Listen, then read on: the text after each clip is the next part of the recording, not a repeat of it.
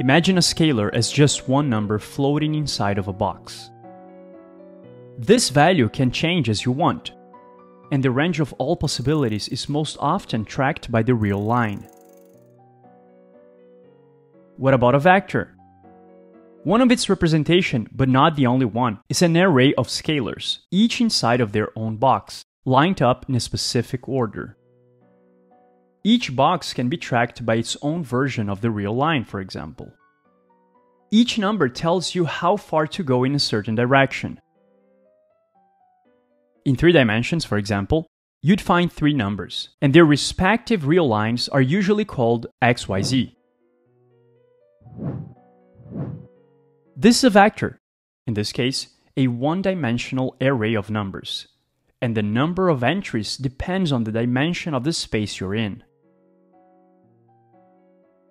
Using the same sort of analogy, what is a matrix? It can be represented as a table. Each column corresponds to an input direction, and each row to an output direction. So it maps vectors in an n-dimensional space, Rn, to vectors in an m-dimensional space, Rm. And that's a matrix, an array of arrays. What happens if we continue to extend this idea to arrays of arrays of arrays of arrays and so on? Notice that the layers or the collections of arrays has nothing to do with the dimension of the space we're working in. For example, think about an array of arrays, so a matrix M, that maps 3 vectors to 4 vectors. This matrix maps a 3-dimensional space into a 4-dimensional space. However, it is an array of arrays. In other words, just 2 layers or collections of arrays involved here. It has nothing to do with the dimensions of the underlying spaces. This number of layers or collections of arrays is called the rank or order of a tensor. And by the way, all the mathematical objects that we've seen so far in this video are tensors. A vector is a tensor of rank 1 because there's only one array involved here. But a matrix is an array of arrays, so it's a tensor of rank 2. A scalar is a weird array because it contains only one entry, so it's not really an array. It has 0 layers or collections of arrays.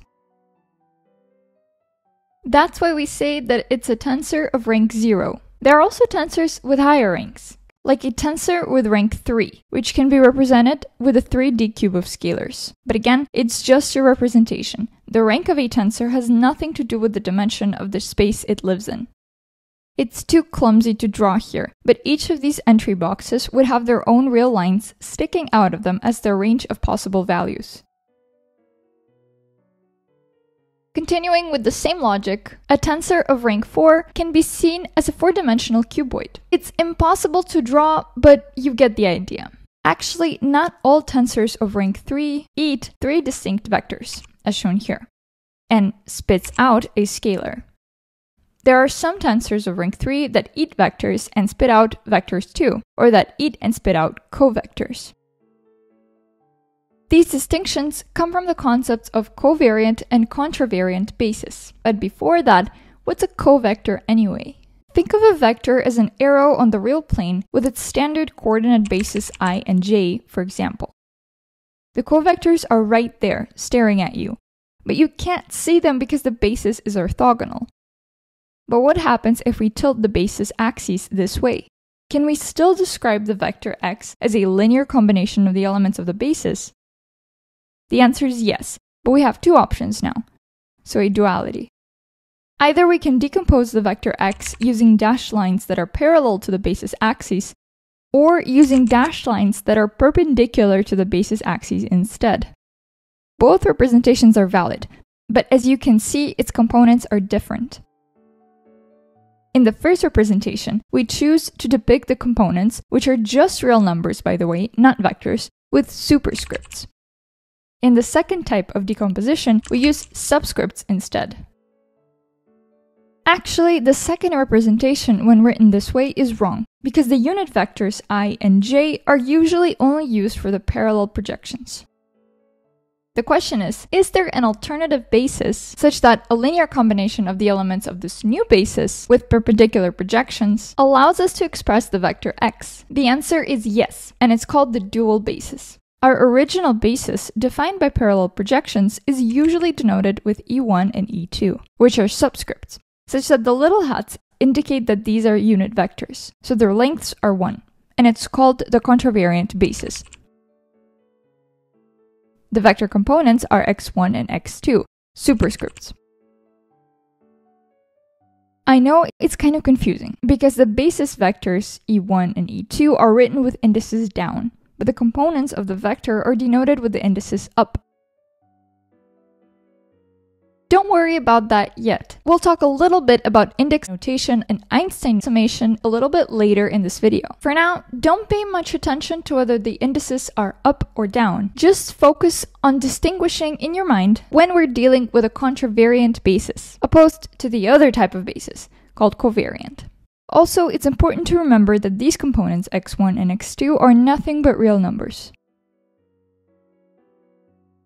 Now, its dual basis, defined by perpendicular projections on the original basis axis, can also represent the vector x by parallel projections on its own basis axis. These are denoted as e1 and e2 superscripts. This is called the covariant basis, and the vector components are real numbers denoted as x1 and x2 with subscripts. Any two bases, e1 and e2, subscripts, and e1 and e2 with superscripts, are dual with respect to each other. And this is so if they satisfy these conditions. Ej dot product with ei results in the Kronecker delta, or the identity matrix. This means, for example, in 3 dimensions, that e1 subscript is orthogonal to e2 superscript, and also to e3 superscript, but not to its counterpart e1 superscript, in other words, its own dual. The same is valid for e2 subscript. It is orthogonal to e1 superscript and to e3 superscript, but not to its own dual e2 superscript. And the same is also true for e3 subscript.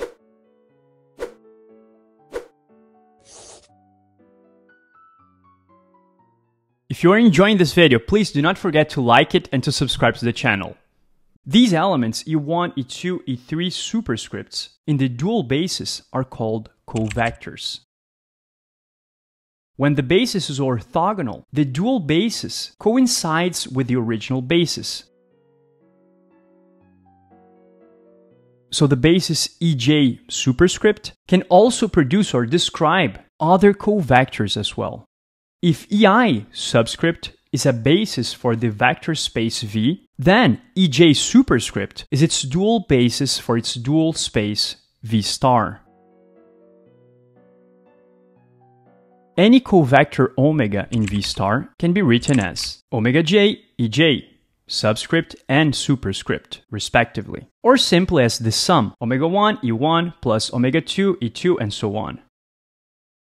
Using a similar logic, we can talk about co-matrices, or actually covariant matrices. And this, of course, happening in a non-orthogonal coordinate system. And we can also extend it to tensors of higher ranks. We won't discuss them in detail here, but I'll tell you that the core of tensor calculus lies exactly in understanding how geometric and physical quantities transform when the basis is non-orthogonal, which is something that happens very often, especially when studying abstract curved spaces. Tensors provide the language to translate from contravariant to covariant basis, and vice versa. So basically from the original to the dual basis, back and forth. And this is done by raising and lowering indices. A contravariant vector is written with an upper index.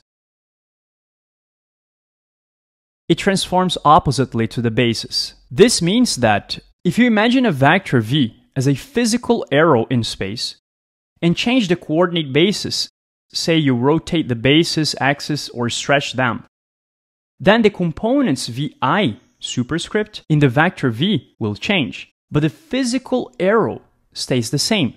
It's invariant in space. As you can see, contravariant vectors, like this one that we've just seen, are great to describe physical quantities, such as velocities, displacements, forces, and so on. Because these things are not supposed to change in general just because you decided to use different measuring sticks, or even the same ones as before, but with different angles. That's why you'll often hear physicists saying things like, contravariant vectors are more natural. They correspond to how geometric quantities exist independently of the coordinates. So for example, say that the basis axes are scaled by a factor of 2. Then the components, v1 and v2, will be scaled inversely. In other words, by a factor of a half. So they transform opposite to the basis. This keeps the contravariant vector invariant. Great. But what about the basis covectors? In other words, the covariant basis vectors. Imagine you have a vector space with non-orthogonal basis ei subscript. Its dual basis has a basis ej superscript. Since these bases are dual with respect to one another, by definition we have that their dot product results in the identity matrix, and that each vector is orthogonal to all the other covectors except for its own dual. Now suppose that we change the contravariant basis with a rotation. The covectors in the dual basis can't just be unchanged, otherwise the condition for duality would not be satisfied. The new covariant basis still has to be orthogonal to the new contravariant basis, except for their own individual counterparts, of course.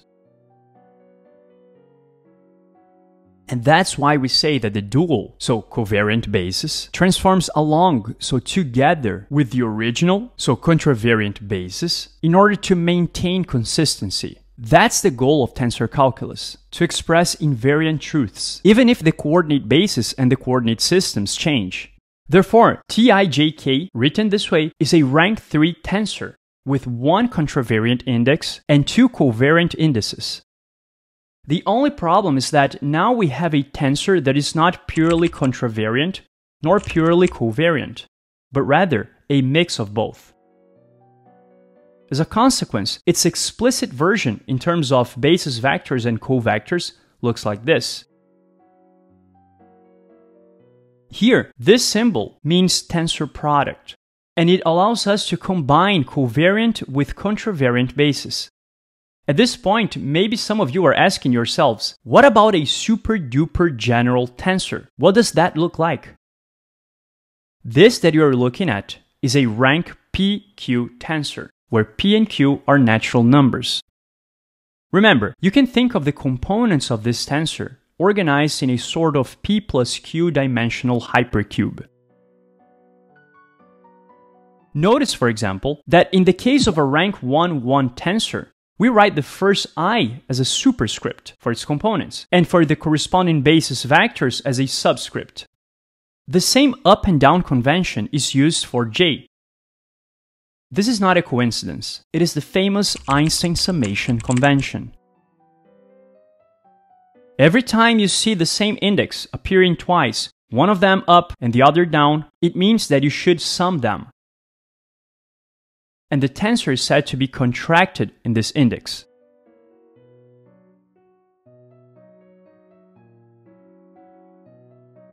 Yes, as you can see, writing this tensor explicitly results in a huge expression. And that's why some people say that Einstein's greatest contribution to pure mathematics was his summation convention. Einstein went even further by informally referring to tensors simply using their components, Tij. This perspective became so intuitive and practical, especially in physics, that it influenced even pure mathematicians working with tensors. Unfortunately, we won't have time to see all the important things about tensors. But this is a list of the main concepts that anyone who's serious about learning tensor calculus should know. Okay, to conclude the video, we'll see some very useful examples of tensors that you've probably encountered in many different contexts. And if you've never seen them before, you might want to pay close attention because they show up really often in pure and applied areas of math. The metric tensor Gij. The type is rank 02. It measures distances and angles on a manifold, like Riemannian metric tensors or pseudo-Riemannian ones, just like in general relativity. The second, the Riemann curvature tensor, RIJKL. The type is rank 1, 3. This tensor encodes intrinsic curvature of a manifold at each point. 3. The torsion tensor, TIJK. The type is rank 1, 2. This tensor measures how much twist happens when you try to move vectors around in space. In other words, it measures if moving from A to B results in a different direction compared to moving from B to A. In this case, the torsion tensor is not trivial. The Ricci tensor, Rij. The type is rank 0, 2. It's the contraction of the Riemann tensor on the first and third indices. As a consequence, it's purely covariant, and it encodes how volumes distort under curvature.